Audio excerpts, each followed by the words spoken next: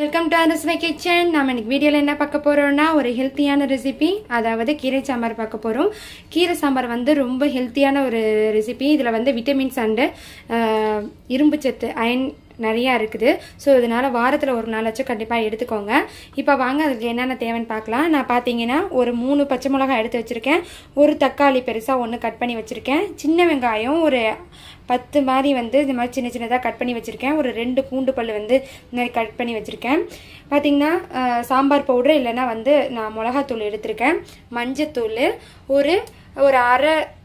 ஒரு அரை டம்ளர் மாதிரி வந்து துவரம்பருப்பு எடுத்திருக்கேன். அப்புறம் பார்த்தீங்கன்னா கழனி தண்ணி எடுத்து வச்சுருக்கேன். கழனி தண்ணியில் செஞ்சோன்னா இன்னும் ரொம்ப டேஸ்ட்டாக இருக்கும். ஸோ அதனால் நான் கழனி தண்ணி எடுத்து வச்சுருக்கேன். நெக்ஸ்ட்டு பார்த்தீங்கன்னா ஒரு 2 கைப்பிடி அளவு வந்து முருங்கைக்கீரை எடுத்து வச்சுருக்கேன். அப்புறம் தாளிக்கிறதுக்கு கடுகு, பருப்பில் போடுறதுக்கு வந்து கொஞ்சமாக ஜீரகம், தேவைக்கேற்ப வந்து பெருங்காயப்பொடி, அவ்வளோதாங்க தேவையான பொருள். வாங்க இப்போ எப்படி செய்யலான்னு பார்க்கலாம். இப்போ பார்த்தீங்கன்னா துவரம்பருப்பை வந்து ஒரு 2-3 அலசிட்டு இந்த மாதிரி எடுத்து வச்சுருக்கேன். இதில் நம்ம தேவைக்கேற்ப வந்து தண்ணி ஊற்றிக்கலாம். கொஞ்சமாக அந்த பருப்பு வந்து நனைகிற அளவு நம்ம தண்ணி ஊற்றியாச்சு. இப்போ இதில் பார்த்தீங்கன்னா ஒரு அரை ஸ்பூன் வந்து மஞ்சத்தூள்,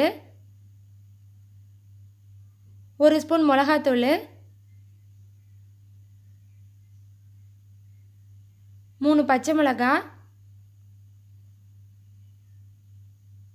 2 பல்லு பூண்டை வந்து சின்ன சின்னதாக இந்த மாதிரி கட் பண்ணி போட்டிருக்கேன். கொஞ்சமாக பார்த்தீங்கன்னா ஜீரகம் ஆட் பண்ணியிருக்கேன். ஒரு 1/4 ஸ்பூன் மாதிரி ஆட் பண்ணியிருக்கேன். கொஞ்சமாக வந்து பெருங்காயத்தூள் ஆட் பண்ணுறதுனால சாம்பார் வந்து நல்ல வாசமாக இருக்கும். அதுவும் இல்லாமல் பருப்பு மப்பு உங்களுக்கு ஏற்படுங்கிறதுனால கொஞ்சமாக வந்து பெருங்காயத்தூள் வந்து ஆட் பண்ணுறது நல்லது. எப்போவுமே சாம்பாரில் வந்து கொஞ்சமாக பெருங்காயத்தூள் ஆட் பண்ணிக்கோங்க. இப்போ எல்லாமே ஆட் பண்ணிவிட்டு நான் வந்து அடுப்பில் ஏற்றிட்டேன். அடுப்பில் ஏற்றினோடனே வந்து நம்ம மூடி போட வேணாம். நுரை வந்ததுக்கப்புறம் மூடி போட்டுக்கலாம், இல்லைனா வந்து உங்களுக்கு பொங்கி ஊற்றிடும். இப்போ பாருங்கள் நுரை வந்துருச்சு. இந்த ஸ்டேஜில் வந்து நம்ம மூடி போட்டுக்கலாம். இப்போ மூடி போட்டு ஒரு 2-3 விசிலுக்கு அப்புறம் பார்த்தீங்கன்னா நல்லா வந்து பருப்பு வெந்துருச்சு, நல்லா மசிய.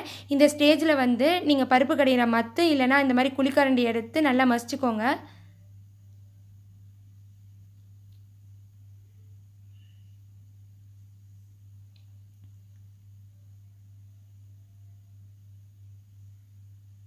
இது மசிச்சதுக்கப்புறம் பார்த்தீங்கன்னா நம்ம 2-3 அலசி வச்சுருக்கேன் கீரையை ஆட் பண்ணிக்கிறேன். நான் இன்றைக்கி வந்து 2 பொடி கீரை தான் ஆட் பண்ணியிருக்கிறேன். உங்களுக்கு இன்கேஸ் வந்து நிறையா கீரை பிடிக்கும்னு நினச்சிங்கன்னா நீங்கள் நிறையா ஆட் பண்ணிக்கோங்க. இதுக்கு மேலே பார்த்தீங்கன்னா வச்சுருக்க கழனி தண்ணியை நான் வந்து ஆட் பண்ணிக்கிறேன். நான் நிறையாவே கழனி தண்ணி ஊற்றிக்கிறேன் குழம்பு மாதிரி வைக்க போகிறதுனால. சப்போஸ் நீங்கள் வந்து கூட்டு மாதிரி வைக்கிறீங்க அப்படிங்கன்னா நீங்கள் தண்ணி கம்மி பண்ணிவிட்டு கொஞ்சம் கூட்டு மாதிரி தடன்னு வச்சுக்கோங்க. நீங்கள் இல்லை குழம்பு மாதிரி வைக்கிறீங்கன்னா நிறையா தண்ணி ஊற்றிக்கோங்க. ஸோ இன்றைக்கி நான் குழம்பு மாதிரி வைக்கிறதுனால நிறையா தண்ணி ஊற்றிருக்கேன்.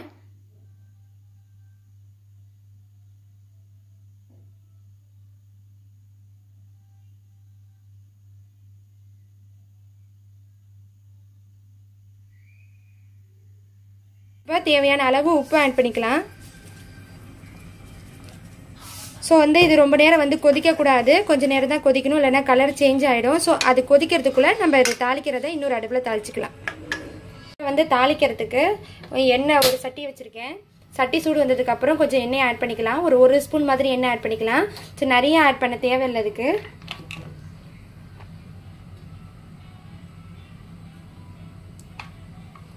இந்த அளவு போதும், வெங்காயம் தக்காளி வதங்குற அளவு போதும். ஸோ வந்து எண்ணெய் நல்லா சூடு வந்ததுக்கப்புறம் இந்த ஸ்பூனால் ஒரு 1 ஸ்பூன் மாதிரி கடுகு ஆட் பண்ணிக்கிறேன்.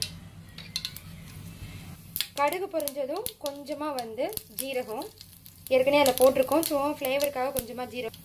இப்போ அரிஞ்சு வச்சுருக்க சின்ன வெங்காயம், இது நீங்கள் பெரிய வெங்காயம் கூட போடலாம். ஆனால் வந்து சின்ன வெங்காயம் போட்டிங்கன்னா ரொம்ப நல்லாயிருக்கும், டேஸ்ட்டு தூக்கி கொடுக்கும். ஸோ அதனால் சின்ன வெங்காயம் நான் ஆட் பண்ணியிருக்கேன். உங்களுக்கு வேணுன்னா பெரிய வெங்காயம் எடுத்துக்கோங்க. இப்போ வெங்காயம் நல்லா வந்து வதங்கணும். ஸோ செவக்கிற அளவு நல்லா வதங்கணும்.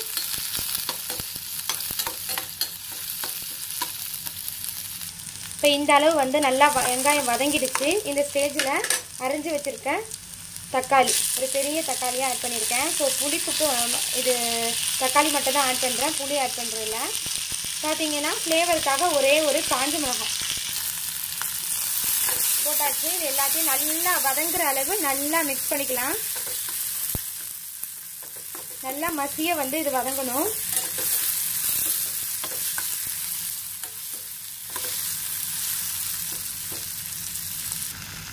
இப்போ பார்த்தீங்கன்னா தக்காளி நல்லா மசிஞ்சிருச்சு சூப்பராக. இந்த பதத்தில் வந்து நம்ம வந்து வேக வச்சுருக்க பருப்பையும் கீரையும் ஊற்றிக்கலாம். இப்போ பருப்பு பார்த்தீங்கன்னா நான் தாளிக்க ஆரம்பிச்சதுலேருந்து உங்களுக்கு வந்து வெந்துட்டு தான் இருக்குது. ஸோ பாருங்கள், கலர் சேஞ்ச் ஆகலை. வேகிறதுக்கும் கீரை வேகிறதுக்கும் கரெக்டாக இருக்கும். ஸோ வந்து அதை தாளிக்கிறதுக்குள்ளே இது வேக வச்சிங்கன்னா எப்போவுமே கரெக்டாக இருக்கும் 2 அடுப்புலையும். இப்போ இதை எடுத்து அதில் ஊற்றிக்கலாம்.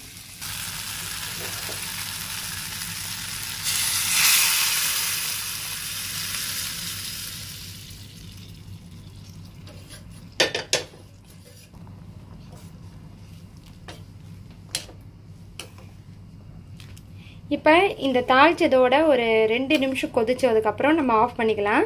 அவ்வளோதான், நம்மளுடைய கீரை சாம்பார் வந்து ஈஸியாக ரொம்ப சுலபமாக ஹெல்த்தியான ஒரு ரெசிபி வந்து ரெடி ஆகிடுச்சு.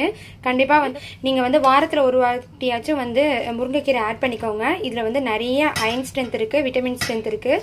கண்டிப்பாக இது ஒரு 5 நிமிஷம் கொதிச்சதுக்கப்புறம் நம்ம ஸ்டாப் பண்ணிக்கலாம். அவ்வளோதான், என்னுடைய சிம்பிளான சூப்பரான கீரை சாம்பார் வந்து ரெடி ஆகிடுச்சு. உங்களுக்கு இந்த வீடியோ வந்து பிடிச்சிருக்குன்னு நினைக்கிறேன், யூஸ்ஃபுல்லாக இருந்திருக்குன்னு நினைக்கிறேன். அப்படி பிடிச்சிருந்துச்சுன்னா, யூஸ்ஃபுல்லாக இருந்துருச்சுன்னா ப்ளீஸ் வந்து லைக் பண்ணுங்கள், ஷேர் பண்ணுங்கள், மறக்காமல் நம்ம சேனலை வந்து சப்ஸ்கிரைப் பண்ணுங்கள். தேங்க்யூ ஃபார் வாட்சிங்.